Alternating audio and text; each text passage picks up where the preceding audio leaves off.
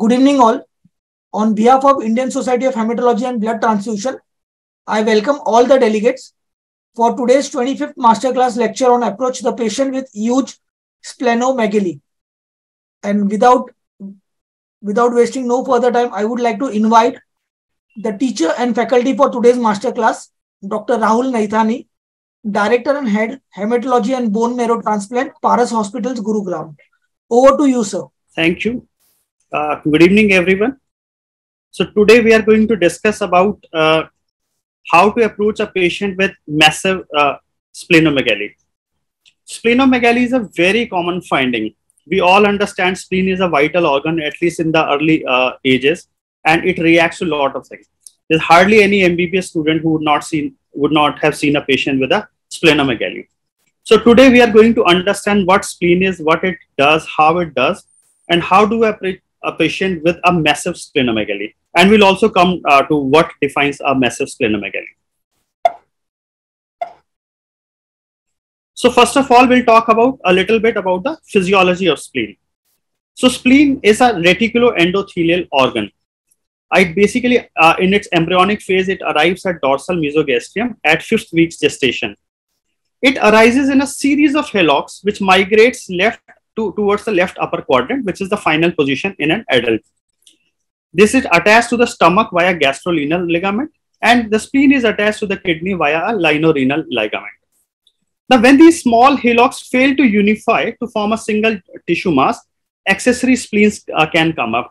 And this has ramification while we are treating, let us say, a patient with ITP and we do a splenectomy, and we can see a recurrence of ITP because of the accessory spleen being present. Now, these accessory spleens are present in about 20% of patients. The sizes may be variable. Spleen is part of a portal circulation. And we do not know why spleen should be in portal circulation. However, it is presumed that because of the lower blood pressures in the portal system, it allows less rapid flow through the spleen. It minimizes the damage to the normal erythrocytes. Blood flows into the spleen at a rate of 150 ml per minute through the splenic artery. Now, this is a schema of the spleen. Now, this is colored red, but this is actually the white pulp and this is the red pulp. Spleen is broadly divided into two components, the white pulp and the red pulp. This is the central artery, and along the artery, there's a primary follicular area. Then there is a secondary follicular area. Surrounding these areas, there is a marginal zone around the follicles. And then there is a T cell rich zone which sheets the arterioles. Then there is a red pulp area. Red pulp area basically contains of these purple colored pulp sinuses and these yellowish looking pulp cords. These pulp cords are actually dead ends. So once the blood goes there, the cells cannot come out. In case cells have to come out, this is the inset of that. They can only sequester through the small sinuses that they have. So only the fully functional fresh RBCs can squeeze through these sinuses and come back into the circulation. The deformed, old, or damaged, defective cells will not be able to traverse, and that's how spleen does it, the culling and pitting effects. The red pulp is the site of blood filtration, and it accounts for 3/4 of the splenic volume. The sinusites are lined by reticuloendothelial macrophages. Sinusites are tortuous. Their diameter is very small. So these are very small. These are tortuous. The diameter is very small. The cells actually have to navigate through it. The rate of blood flow through these is very slow. It allows more time for the macrophages to phagocytose the foreign substances such as bacteria, parasite, etc., as well as RBCs that have become damaged or are less able to deform or what have been opsonized by the antibodies. Now, antibody-coated platelets and WBCs are also removed from the circulation through this. Red pulp contains aggregates of B and T lymphocytes. And in situations where you have, the immune hyperplasia in autoimmune disorders like autoimmune hemolytic anemia, the spleen can become enlarged due to the expansion of these red pulp. Also, the vascular engorgement due to hepatic diseases, the backflows, the cirrhosis and portal hypertension, that can also cause congestive splenic engorgement and enlargement. So what are the functions of the spleen? So in terms of the immune function, basically spleen processes foreign antigens. It makes bacteria and fungi more susceptible to phagocytosis. It certainly does the filter functions where the macrophages capture the cellular and non-cellular material from blood and plasma, including bacteria. Culling effect is very important. Removal of the effect. Effect basically means the inefficient cells. the old degenerated senescent platelets and red blood cells. The pitting, the removal of inclusions from the RBCs and returning repaired cells into the circulation. And that's how sometimes in peripheral blood, we show pitted RBCs.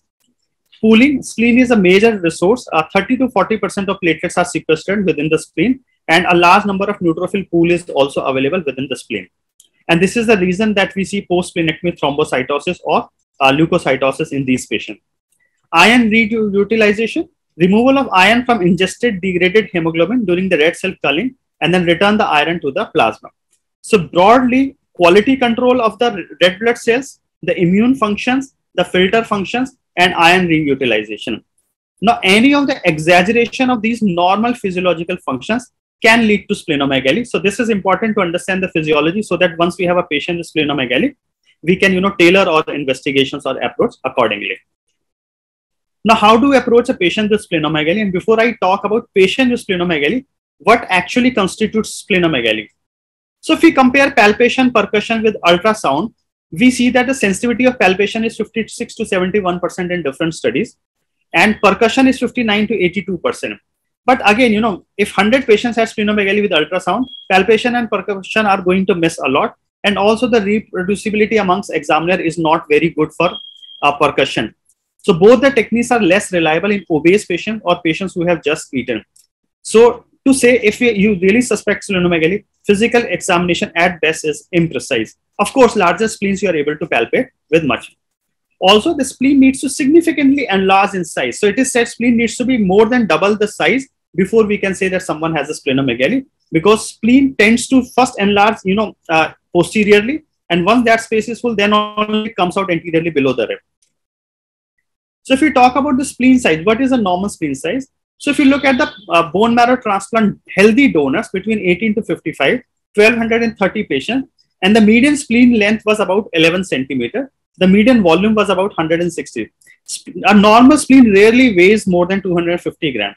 However, the size of spleen, increases with height and weight, and the size of spleen decreases with age. So the upper limits for tallest females and males are about 12.3 and 14.5 centimeters.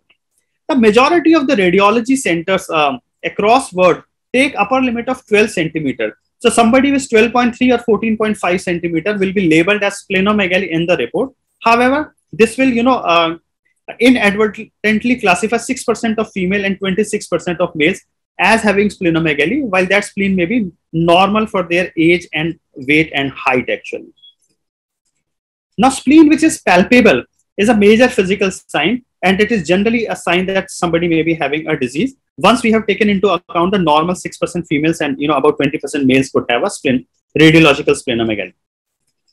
Now, splenomegaly may be a part of the primary disease. Splenomegaly may also be a reaction to the primary.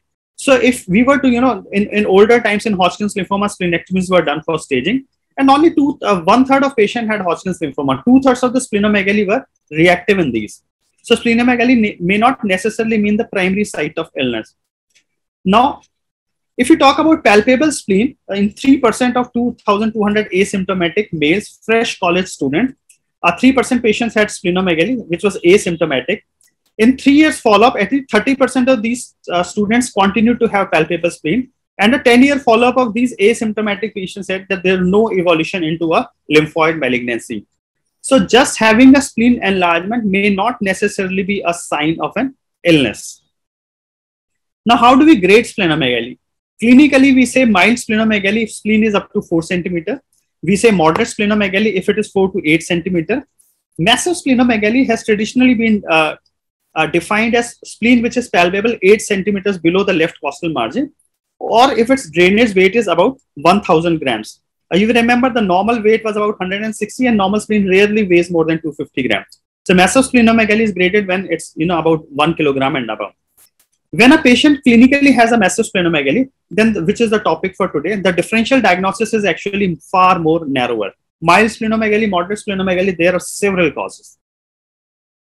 Now, what are the causes of splenomegaly? If you remember from the previous slide, the functions of the spleen and any of the exaggerated function could lead to splenomegaly.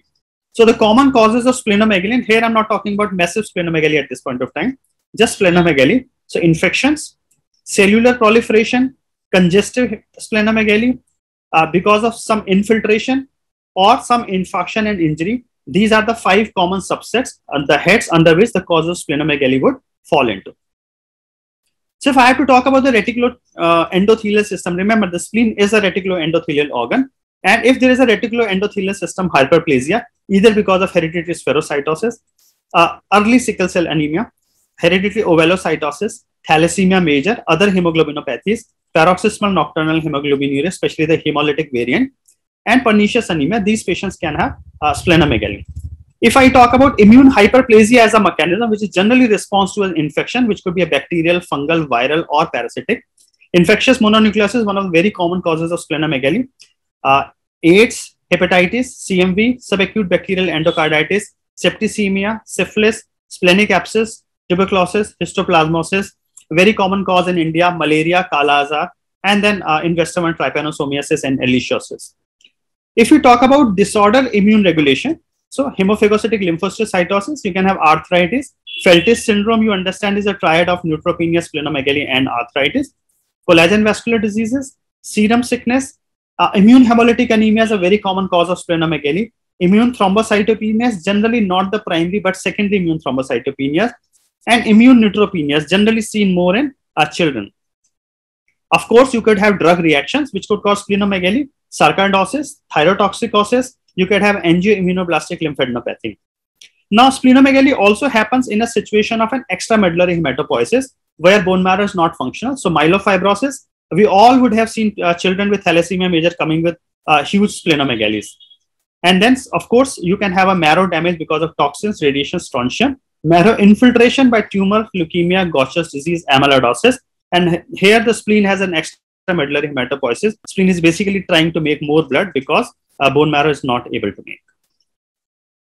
If we talk about this abnormal splenic flow, so cirrhosis is a common cause, hepatic vein obstruction, portal vein obstruction, cavernous transformation of the portal vein, splenic vein obstruction, splenic artery aneurysms, abroad hepatic cystosomiasis, congestive cardiac failure, echinococcus, and portal hypertension. So these are the conditions which would lead to congestive splenomegaly. And again, it's important to know so that when we talk about approach to splenomegaly, we look at these histories carefully and then tailor our approach accordingly. When we talk about the infiltrative disorders, so you can have an amyloid, Gaucher's, Niemann-Pick, Stengius, majority of the, the pediatric metabolic disorders, the Hurler syndrome, hyperlipidemia, majority of them will come in infancy, early infancy actually. Then benign and malignant cellular infiltrations, we all understand leukemia, lymphoma, Hodgkin's lymphomas, they cause splenomegaly. Then polycythemia vera, essential thrombocytosis, myelofibrosis, which is again a myeloproliferative disorder, comes with a splenomegaly. Patients could have angiosarcomas, metastatic tumors, eosinophilic granuloma. Now, the malignant causes of splenomegaly, if you look at the entire, Indian community and splenomegaly, malignancy is going to be a very small component amongst the overall causes of splenomegaly. Then one could have, of course, a hemangioma, splenic cyst. There are some unknown etiologies, and frankly, no one can enumerate the causes of splenomegaly. I think each and every one of you will have a patient with a entity which is not listed in this, and this patient would have presented with splenomegaly, which may have resolved over a 6 to 12 weeks time. So iron deficiency anemia, especially in children, 15% can have splenomegaly. Severe vitamin B12 deficiency sometimes comes with splenomegaly. And then, of course, there can be an idiopathic splenomegaly. Now we'll come to our topic, which was for today, massive splenomegaly. So as we remember, the massive splenomegaly is defined as spleen which is more than 8 centimeters below the costal margin or weighs more than 1 kg. The 10 textbook causes of massive splenomegaly are chronic myeloid leukemia, lymphomas, hairy cell leukemia, myelofibrosis, polycythemia vera. So if you see, majority of them are all malignancy side. Chronic lymphocytic leukemia, then there could be Gaucher's disease, sarcoidosis, especially the multisystemic sarcoid, diffuse splenic hemangiomatosis, and autoimmune hemolytic anemia. Now, all these conditions will not necessarily present with massive splenomegaly. They can present with no spleen of 1 centimeter, 5 centimeter, or 10 centimeter. However, amongst patients presenting with massive splenomegaly, these 10 are the common textbook differentials. Now, majority of you will wonder that, you would have seen massive splenomegaly apart from this fairly commonly in your clinical practice. And that's correct. That is also because, in a lot of diseases, the spleen were not supposed to be this large, but because of the natural history, diagnosis not made or treatment not made, many patients with other conditions do present in our clinics with massive splenomegaly. So in India, it's common to see patients with Kala Azar, tropical splenomegaly, thalassemia major who have not been, adequately transfused, patients with disseminated tuberculosis, and chronic liver disease with portal hypertension. They do come with massive splenomegaly. Apart from that, there will be several other anecdotes with, massive splenomegaly coming in our picture. And like we say, tuberculosis could cause anything except pregnancy. Similarly, we should not discount HIV, and sometimes HIV can come with a large spleen. Now, how do we, what is it that we should ask the patient in terms of history? Again, remember the functions of the spleen, whether the reticuloendothelial hyperplasia, whether it's an immune mechanism, whether it is a congestive mechanism. So what are the symptoms of splenomegaly? Generally, spleen will give you a dragging sensation. So most of the times it's not actually pain, it's a heavy dragging sensation in the left upper quadrant, or just, patient feels that there was a hard feeling on my left upper quadrant. A larger spleen, because it impinges on the stomach, can cause early satiety. Now, vascular occlusion because of any cause, sometimes myeloproliferation, sometimes obstructive disorders, and fairly commonly seen in children and younger ages, it can cause infarction. And once spleen is infarcted, it can cause significant pain. Rupture of the spleen, either from trauma or infiltration, that breaks the capsule, can cause intraperitoneal bleeding, shock, and death. Again, one of the rare presentations, but the audience who is more aligned towards the surgical side would have seen a lot of traumatic splenomegalys. Now, can symptoms point toward a diagnosis? Yes. So if somebody is also complaining of fatigue, this patient may be having a low hemoglobin. If somebody is coming with fever along with splenomegaly, so again, splenomegaly with anemia can have a different set of differentials.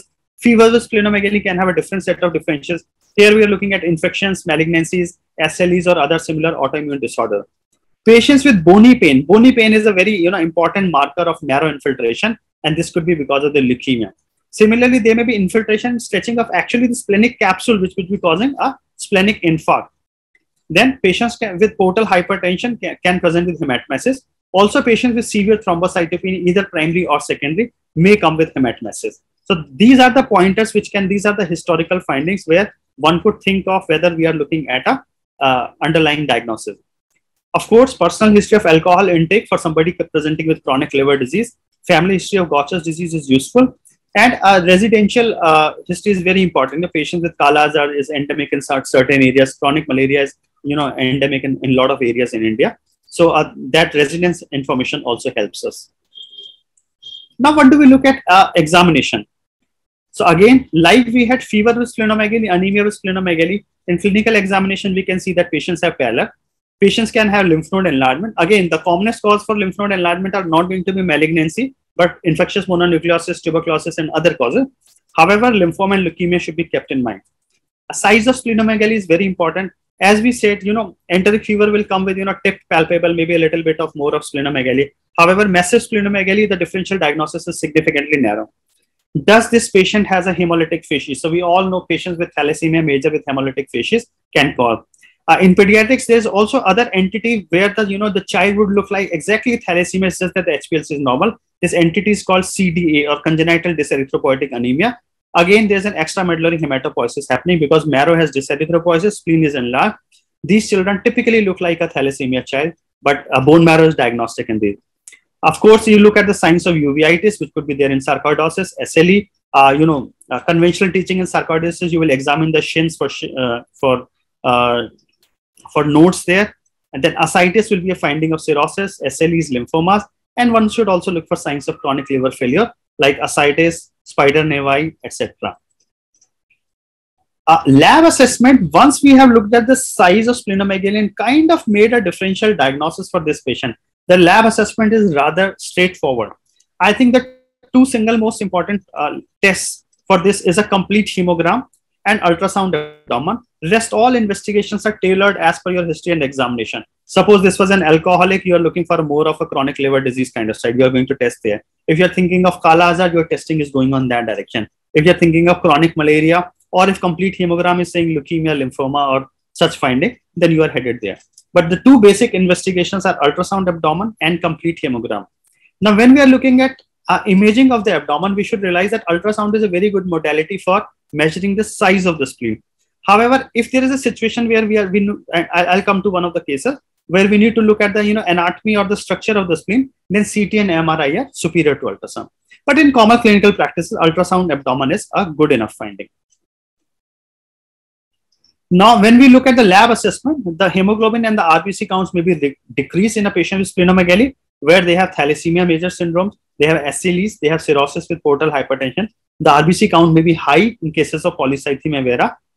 The TLC or the granulocytes may be low in Felty's syndrome, congestive splenomegaly because of hypersplenism and all, and leukemia. However, the TLC and granulocyte may be increased in cases of infection. Inflammatory disorders, very important sign. You have a patient with, fever, splenomegaly, pain, platelets high, you look at autoimmune, platelets low, probably in the leukemia or lymphoma part. Myeloproliferative disorders would come with, high TLC, high platelet, high hemoglobin, and a splenomegaly. Now, similarly, platelet count may be reduced if there's an enhanced sequestration, spleen is very big, hypersplenism, destruction of platelet, congestive splenomegaly, and immune thrombocytopenia. Now, immune thrombocytopenia, primary ITP generally does not have splenomegaly. It is the secondary immune thrombocytopenia because of SLE, CLL, or some infection where you may have a splenomegaly. Now, platelet count will be high in cases of myeloproliferative disorder. So once you have a spleen size, you have an adequate history, and you have a CBC, much of the path for the splenomegaly, at least for the massive splenomegaly, is set. Now, the CBCs may reveal cytopenia on 2 or 3 cell lines, which is called hypersplenism, which is basically a splenomegaly, cytopenias, normal or hyperplastic bone marrow, and generally this responds to splenectomy. Now, increased reticulocyte production index is generally less because once the spleen is bigger, it is eating away the reticulocytes also. So the reticulocyte rise may not be that appropriate. Now, we have understood what to take in history, what to look for, in clinical examination. And once we have zeroed into the, the differential diagnosis, then I'll just share some clinical cases of massive splenomegaly because that was the topic assigned. And listen carefully. So this is a 56-year-old male who presents with 4 months history of recurrent fevers. He had pallor, he had abdominal distension, and generally in a lot of our situations, abdominal distension basically means hepatosplenomegaly. This patient had received multiple blood and platelet transfusions outside. When we examined this patient, he had multiple enlarged lymph nodes. He had massive hepatosplenomegaly. Now, for somebody coming with this history and multiple transfusions, lymph node, I would actually also think of a leukemia or lymphoma. However, the spleen was very big. We know once spleen is, beyond umbilicus, with lymph node, fever, 4-month history, multiple transfusion requirement, you're probably looking at a primary, marrow or reticuloendothelial disorder kind of thing. We do the CBC, and this is the finding. And I'll just spend some time here, at least for the students. I see a lot of students have logged in for today's session. So in this report, you see the hemoglobin is low, platelets are very low, and I do not see white blood cell count anywhere. Whenever you do not see WBC, total count, always look at the differential, and you see something called corrected TLC. The moment you see corrected TLC, this patient for sure has NRBCs because TLC has been corrected for NRBCs. So in this patient, the TLC is 19.4. You have 40 nucleated red blood cells. You have myelocytes, you have metamyelocytes. Whenever you have myelocyte and metamyelocytes in the CBC differential, this is called a left shift. Whenever you have a nucleated red blood cell, it is called the left shift of the erythroid series. Whenever you have both left series in the erythroid and myeloid, this is called a leukoerythroblastic blood picture.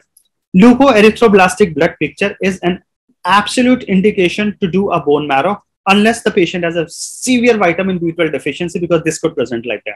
So if B12 levels are normal, absolute indication to do a bone marrow.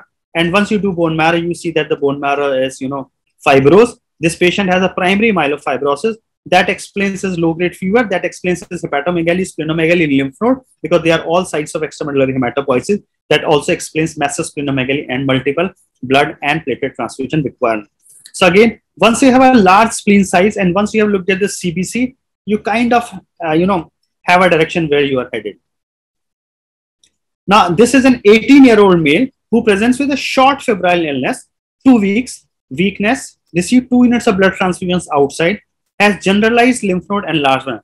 How do we define generalized lymph node enlargement? Whenever a patient has lymph node enlargement at 3 anatomical sites, it's called generalized lymph node enlargement. So this patient has cervical, axillary, inguinal lymph node enlargement. Spleen was palpable 9 centimeters below the costal margin.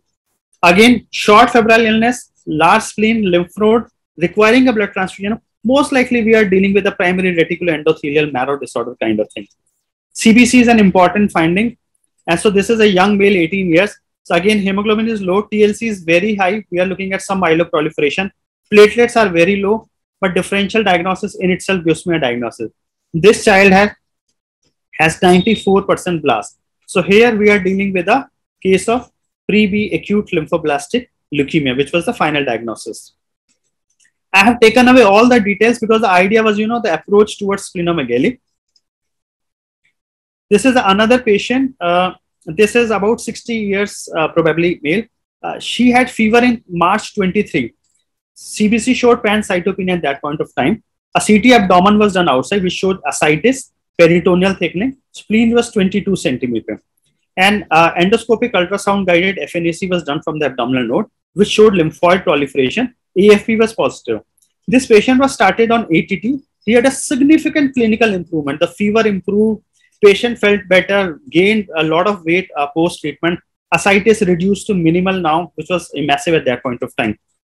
However, his cytopenias were persisting. And this is when he presented to us in June itself.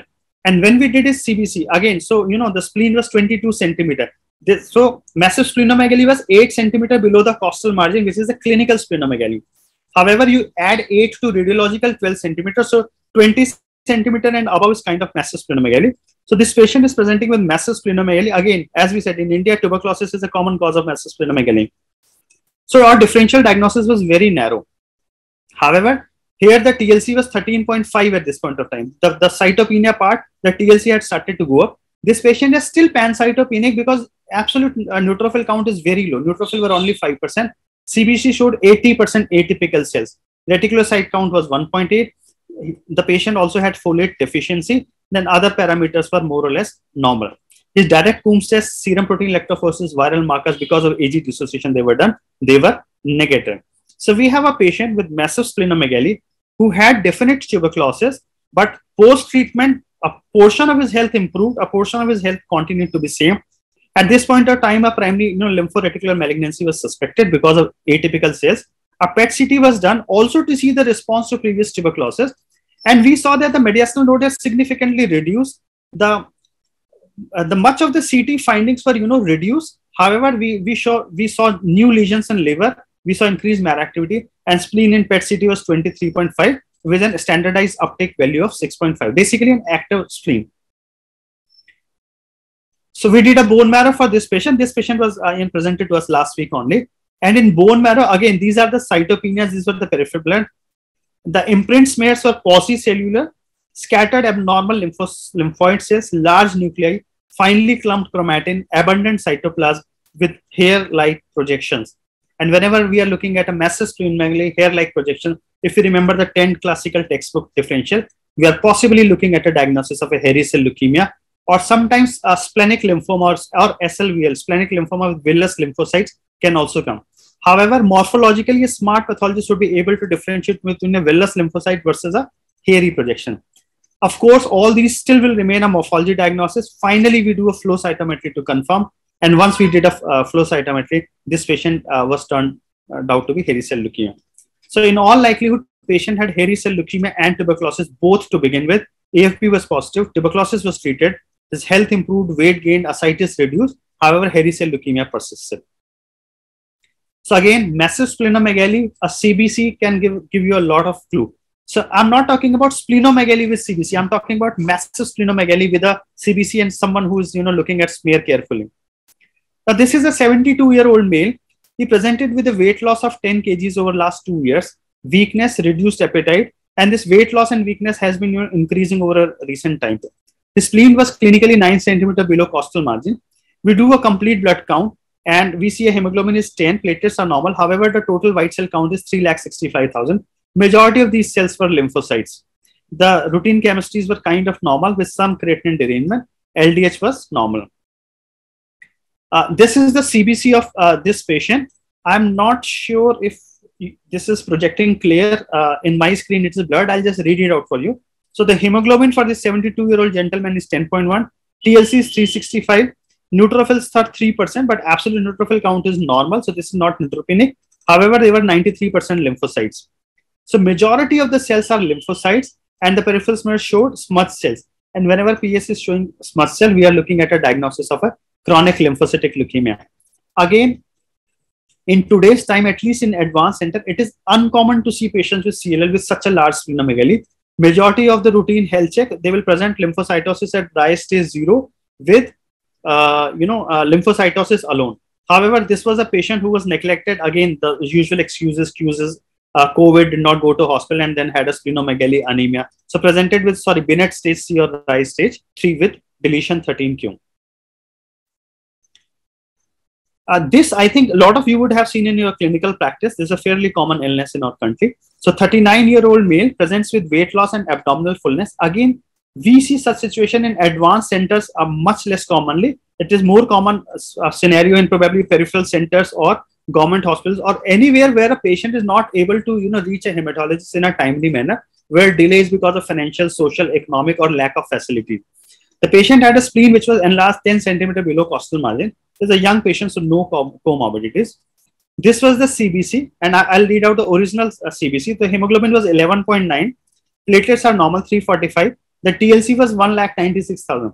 Now remember, the previous patient was 72 with TLC of 3,65,000. However, their predominant cells were lymphocytes. Here in this TLC, majority of cells are neutrophils, 64%. However, what I'm seeing is basophilia, eosinophilia, myelocytes, metamyelocytes, 2% blood. This is a classical left shift, and with basophilia and splenomegaly, my first differential diagnosis here is a chronic myeloproliferative disorder, in all likelihood, chronic myeloid leukemia. And frankly, this is a comparative where you can see from January to February, majority of things have kind of normalized. These abnormal cells. This patient has been obviously treated during this time. So we did a BCR-ABL and it was a 90%, so-called risk was high, basically chronic myeloid leukemia in chronic phase. So again, massive splenomegaly, less commonly seen in advanced centers these days, but again, a classical textbook case of massive splenomegaly. This probably we should actually see less common, because a lot of physicians, pediatricians, and hematologists are very tuned to managing anemia. This was sad. This patient was actually flown from Kolkata to our center. Anyway, this was a 25-year-old lady. She had a short febrile illness, fever of 2 days, dark colored urine for 1 day, was sick, hemoglobin was 2.4, TLC platelets were normal. She received 2 units of blood. She was admitted in ICU. Their creatinine was 2.1. A G6PD was done, checked in a female patient, which was low. The patient was actually labeled as a G6PD deficiency. And after this blood transfusion, when patient was a bit stable, patient was flown to Delhi for further management. On clinical examination, pale, spleen was 8 centimeter below costal margin. So we know, can this be G6PD deficiency? No. One female patient, now rarely female may have G6PD deficiency. However, splenomegaly is there. Splenomegaly rules out G6PD deficiency. G6PD deficiency is an intravascular hemolysis. And this is, splenomegaly is a feature of an extravascular hemolysis. So G6PD is actually clinically ruled out. Her hemoglobin was 5.1, MC was 122. Of course, we are looking at splenomegaly, short febrile illness, rapid drop in hemoglobin, dark colored urine. We are looking at extravascular hemolysis, and probably it was overwhelmed, so now spilled into the intravascular. Reticulocyte count was 60%. So of course, G6PD is kind of out. We do a peripheral smear which shows spherocytosis. A direct Coombs test is 4+. She was diagnosed as autoimmune hemolytic anemia. Her workup also showed an underlying SLE. So this was an SLE which presented like autoimmune hemolytic anemia, and she responded to prednisolone, a CR, in 4 weeks. Now, again, remember in AIHA, and I'll talk about our data of AIHA also. So the textbook causes of massive splenomegaly, again, we are talking about massive splenomegaly. These are the common conditions that we encounter in our clinical practices. This was our very old publication from 2006 of autoimmune hemolytic anemia in adults. And I just wanted to, kind of point towards the splenomegaly. Generally, the average spleen size in primary autoimmune hemolytic anemia was 4. And in secondary, the spleen size is actually smaller, 0.5 centimeter. However, the ranges were up to 18 centimeter, ranges were up to 16 centimeter. So, and more than 5 centimeters clinical below costal margin. 11 patient had in primary AIHA and 6 patient here had in secondary AIHA. So massive splenomegaly does present in India with autoimmune hemolytic anemia. This is a case taken from internet. This is not my real life case. But however, this is a situation where, the patient is largely asymptomatic and splenomegaly was picked up, either because CBC showed some anemia, thrombocytopenia, or some portal hypertension, or routine health check, an ultrasound was done and somebody showed splenomegaly. So if you did an ultrasound, there was solid hyperechoic mass. with complex echogenic mass with cystic areas, and of course, a large spleen here.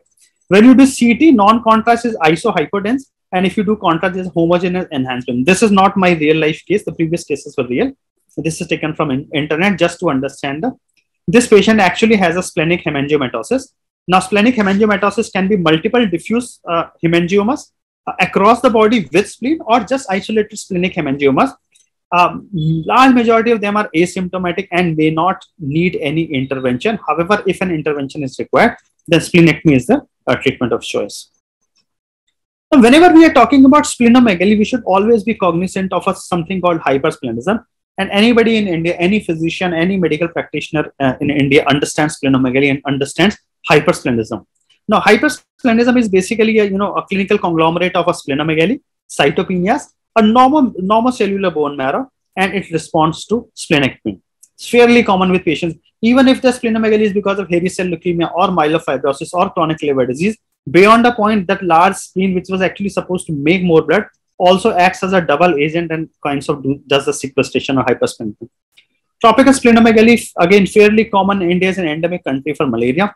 This is basically an exaggerated immune response to repeated malarial infection.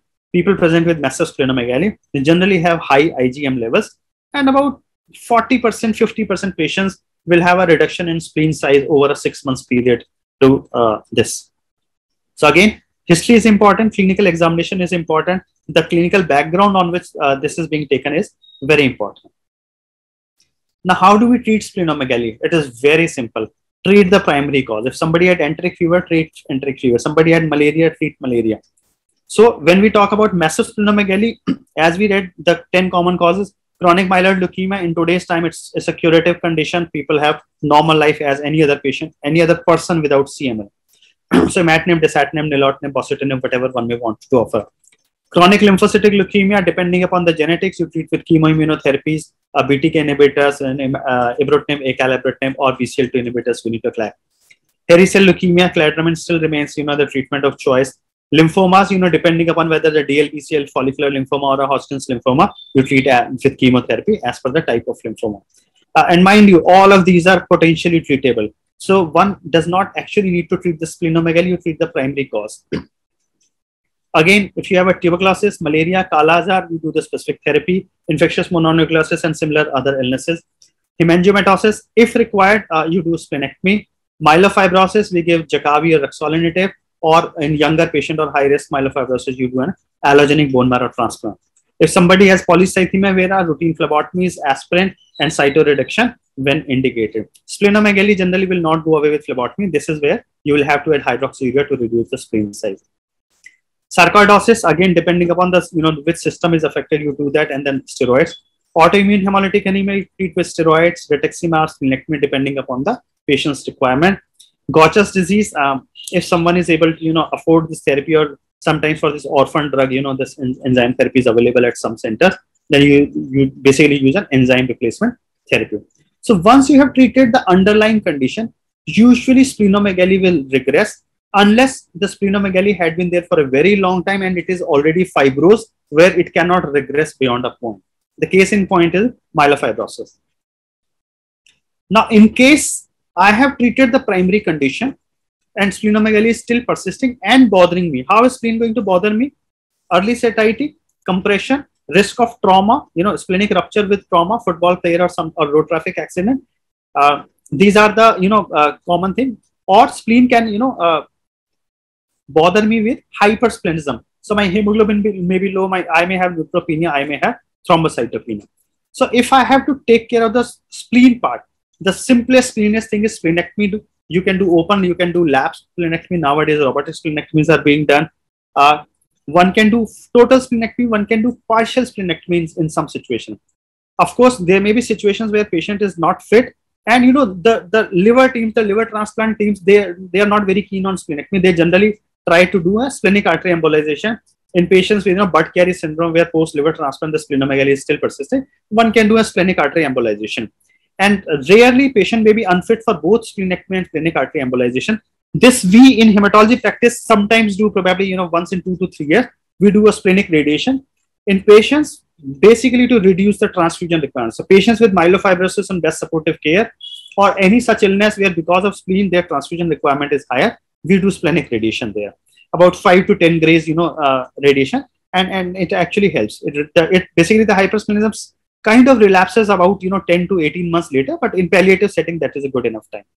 But I'm not suggesting to do artery embolization or radiation. Primarily it is splenectomy if spleen needs to be taken care of. If spleen cannot be taken care of by primary treatment, then we do splenectomy or splenic artery embolization or splenic radiation. Now, when we talk about splenectomy, before I finish up, we should remember that splenectomy is a definitive treatment for hereditary spherocytosis. This can be the primary treatment for splenic lymphoma or the splenic marginal zone lymphoma. And sometimes when you have splenic lymphoma and bone marrow, metastasis, you just do the splenectomy and the marrow disease, over a period of time disappears. You don't need to treat this patient with chemotherapy. This thing is called, abscopal trick, that once you have hit the root, the secondary changes which were happening kind of regress. This can also be splenectomy is also secondary treatment in hairy cell leukemia, myelofibrosis, pro-lymphocytic leukemia to reduce the transfusion requirement, or once the spleens are fibrosed beyond a point.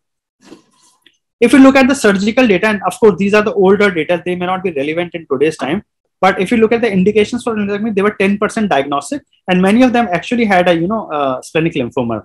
It was therapeutic in 44%, where the diagnosis is already established. In older times, staging for Hodgkin's lymphoma in 20%, and incidental to another procedure. Sometimes somebody present with road traffic accident. Sometimes in a lot of liver surgeries, Whipple procedures, they need to take the spleen out. Now, the only contraindication to splenectomy is the presence of marrow failure, where the enlarged spleen may be the only source of hematopoietic tissue. We make an exception to this exception is myelofibrosis, where spleen was the only site which was supposed to make marrow. But once spleen, increases beyond the size, then it also causes hypersplenism. So the amount of blood it was making, it is going to eat away far more than that. And this is where splenectomy or splenic embolization or splenic radiation may be useful. But by and large, if it's an source of blood formation, generally that's a relative contraindication for splenectomy. And I think this is probably the last slide, the post-splenectomy effects. Now we need to be cognizant that we all, read about post-splenectomy sepsis and all that. Majority of post-splenectomy sepsis and mortality data is decades old, 2 decades, 3 decades old, where splenectomies were done in very young children also. And we know that till 5 years of a spleen has a significant, role in evolution of immune system. Till the age of 16 years, that role, reduces significantly. And after 16 years, a spleen does not remain a major role. If we are doing a splenectomy in adults, generally the post-splenectomy issues are not that much. So we need to, kind of delineate ourselves from our conventional textbook teaching that post-splenectomy infection sepsis are very bad things. Much of the data is old in adults, and nowadays it is rare for someone to do splenectomy in less than 5 years of age. However, so in all incomers, the absence of spleen has minimal long-term effects. In the immediate post-splenectomy period, one can have leukocytosis, thrombocytes. You remember the spleen pools the 30 to 40% of platelet and similar amount of granulocytes. However, once splenectomy is done, within 2 to 3 weeks, the counts kinds of regress. Sometimes this can take up to 6 weeks to 12 weeks. In our clinical practice, whenever we have seen post-splenectomy patients, by 2 weeks, majority of these patients have kind of normalized their numbers. Chronic manifestations of splenectomy, then spleen was doing a lot of nuclear pitting and since this is not there, now spleen is not there. So you can see in peripheral smear anisopoikilocytosis, Howell-Jolly bodies, which are basically nuclear remnant. You can see Haynes bodies, which are basically the denatured hemoglobin. You can see basophilic stippling and occasional anabaptise. Once you have a history of splenectomy, you don't need to react to these findings. So pathologist would report this in peripheral smear. We don't need to react. However, someone who has an intact spleen and this finding is reported, then we should investigate this patient that the spleen is structurally there, functionally is not there. So it's basically a functional asplenia or hyposplenia, and we should investigate these patients for that. The splenectomy traditional risk increased susceptibility to bacterial infection, and that is why you need to give pneumococcal vaccine, meningococcal vaccines to these patients, H influenza B vaccine. Patients less than 20 years of age, actually less than 16 years of age, are particularly susceptible. Overall actuarial risk was 7% in 10 years. Again, majority of these patients were less than 5 years of age. When these less than 5 years of age got infection, then the case fatality rate was very high. Frankly, in our early days of clinical practice, anybody with splenectomy, we used to write in, in the discharge summary, this patient has splenectomy. If he reports to emergency with fever, admit him even if he looks fine. Nowadays, we are not doing that. In fact, a lot of our surgeon colleagues who do splenectomies for, the traumas and other things, they do not vaccinate, they do not give penicillin prophylaxis. We being in hematology segment, we do give vaccines. Now, once you give vaccine, you remember spleen is required to make that effect, to generate good immunogenicity, you need an intact spleen. So it's a good idea to vaccinate at least 2 weeks, preferably 6 weeks, but at least 2 weeks before a planned splenectomy. Once somebody is coming with trauma and all, then you don't have an option, then you give vaccine whenever it's available. Again, no hard and fast rules, but in our clinical practice, I'm not saying this is right, this is ideal, or this is wrong. This is what is our center's practice. Post-splenectomy, we give oral penicillin prophylaxis for 2 years to all patients. And we should also realize that no increased risk of viral infection. So post-splenectomy is basically a capsulated organism risk, no viral infections. So with this quote that one should never argue with a fool, because a fool will bring you down to his own level, and then he has enough experience at that level and he will beat you with his experience. Thank you.